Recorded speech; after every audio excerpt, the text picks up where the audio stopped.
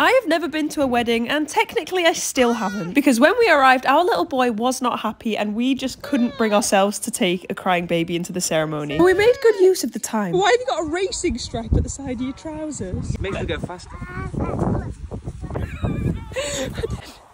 That wasn't very fast. And after the ceremony was over, we were able to catch back up with everyone and headed to the reception to hear the speech, which Cozy was very excited about. As you can tell, he thought that everyone was clapping at him. I think the best part of the night was watching Connor's mum get her boogie on. But can you guess who was staying over at Connor's parents' house and didn't take a spare pair of shoes? I'll give you 3 guesses. It's not Cozy, and it wasn't Connor. And my feet were in agony. There was no way I was putting them heels back on.